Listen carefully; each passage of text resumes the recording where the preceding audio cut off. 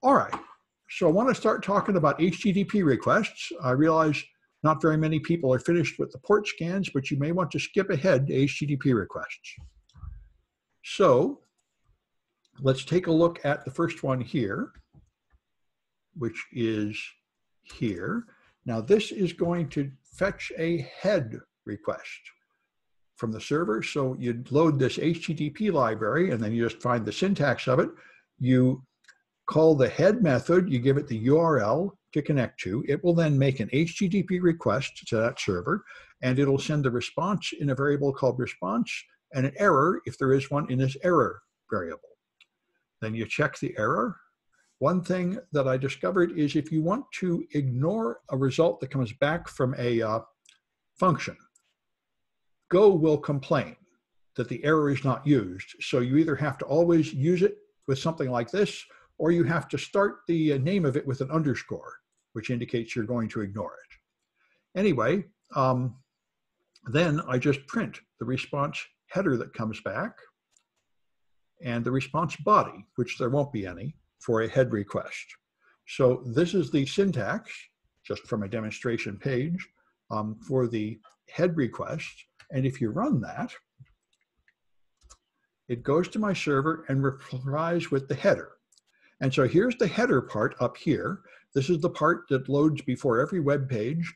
It doesn't appear in the browser, but it tells the browser things like the version of the server that's being used and such. And down here's the body, and there is no body if you send a head request. If you send a post or a get, there would be a body, but the head request means you only want the header from the server, so it's not that commonly used. But I just put it here as the simplest HTTP method to try. So, all right.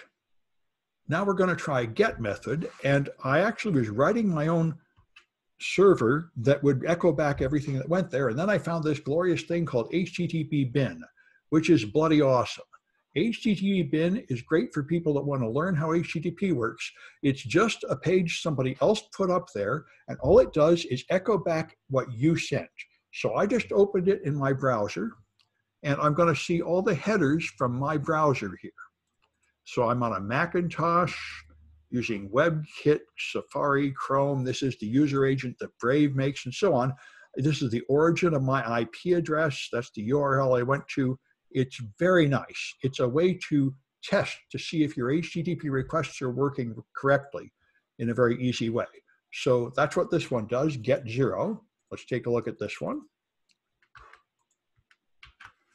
And get rid of the colors. All right. So all this does is go to that URL, http:/bin.org/get, and it sends a GET request to it. And then just does exactly the same thing we've done before. It closes. When it's done, it prints out the body, and then it prints out the response. So if you run that one, that is get 0. Okay, this is what it sent, and you can see that the user agent was Go HTTP client 1.1. That's what the library puts in by default. So that's a decision made by the designers there. All right. And so now we can fetch a target page off of my server. Now you can see what it's going to look like if you just open this URL in a browser. It's just a page that doesn't show much of anything. It just says it's a target server used in security classes. But you can fetch it in Go with this head1.go. So let's, all right, I'll just copy it from here. All right, so this one, I just use the same library and I use head. Oh, wait a minute, I'm in the wrong place. Yeah, it's fetched the target page, it's get1.go. There we go. All right.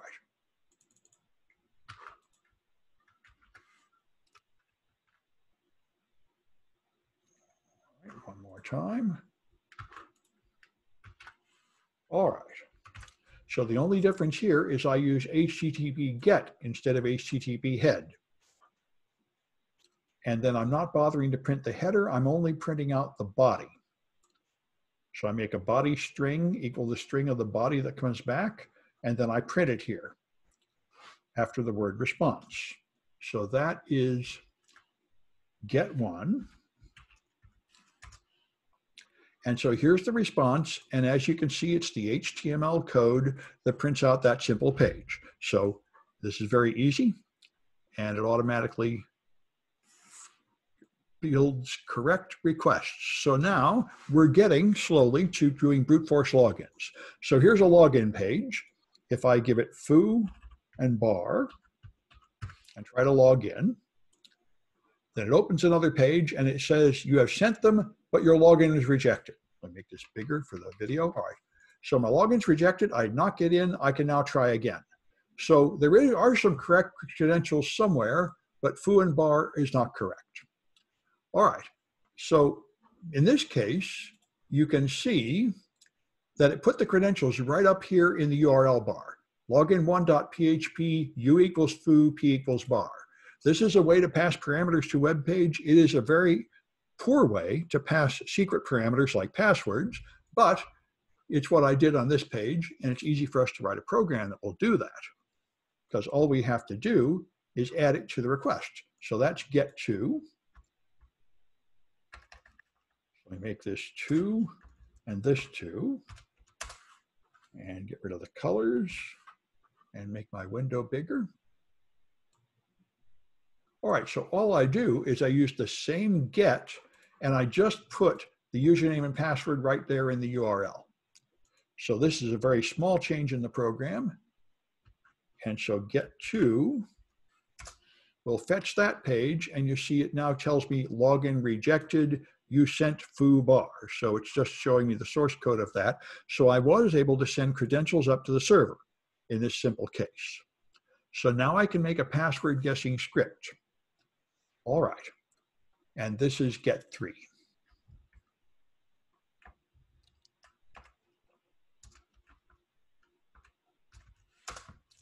All right.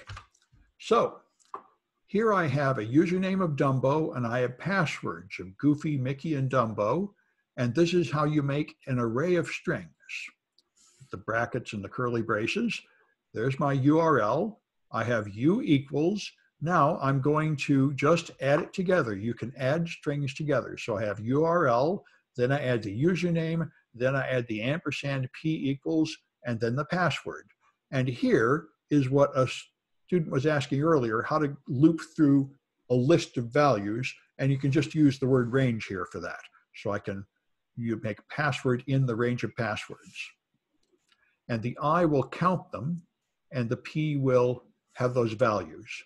So now I can send it to the server here with my response get right here, and then I can just print all the answers. So one of them will get me in. So let's run that, get 3.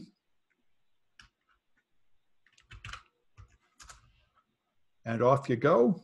So it tries them all, prints them off, and when you get them right, you'll see a flag. So the logins are rejected, and there will come a time when you're no longer rejected and you get a flag. So that's the HTTP methods, and then there are some challenges. So there's the last thing mentioned is the post method. I mentioned you shouldn't be using get to send up passwords. You can use post.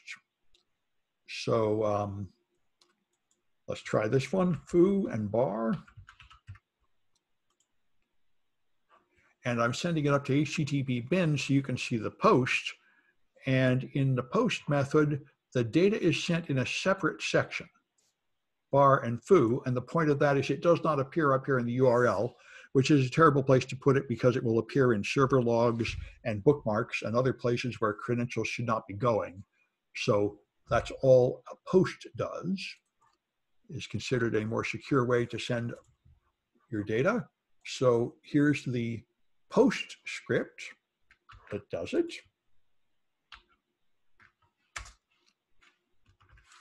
All you do is you use post form here, and now you have the target URL here, and then you have URL values. This creates a list of values like a dictionary in Python, where you have a name and then a value, a name and then a value.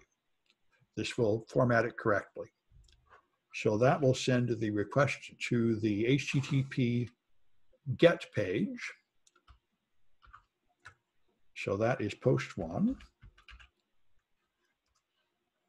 And so I'm just getting the setup here, and the point is to see the parameters were correctly sent in a form.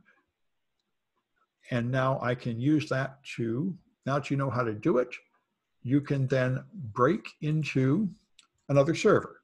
So if you log into this one with foo and bar,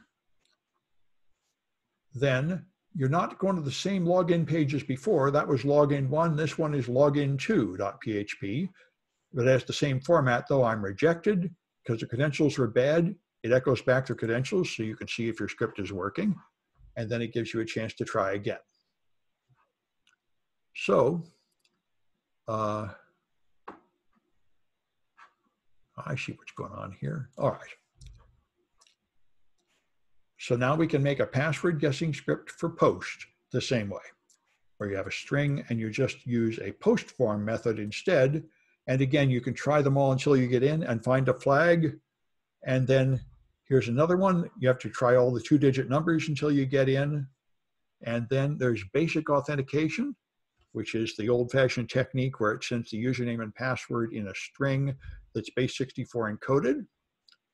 So there's a few challenges there to solve. All right. And I see, yes. Okay, good, thank you. All right, so I'm going to stop this recording and then let you folks work for a while.